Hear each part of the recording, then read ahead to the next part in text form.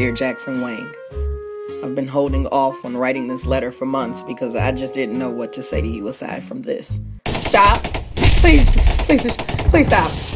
You've gone from Wang Puppy to King Wang faster than we can shuffle our feet like if you do choreo, and I personally don't want it to end, but the latest teaser you dropped for your solo comeback, bias please. Dang it, my nose is bleeding! I saw a person swerve off Instagram and into oncoming Twitter traffic. I know Twitter isn't really a place, but it might as well be. EMS was needed. They could have been hurt. They could have been real hurt. Why don't you just reel it back in just a little bit? I don't physically think I'm prepared. I mean, we are prepared.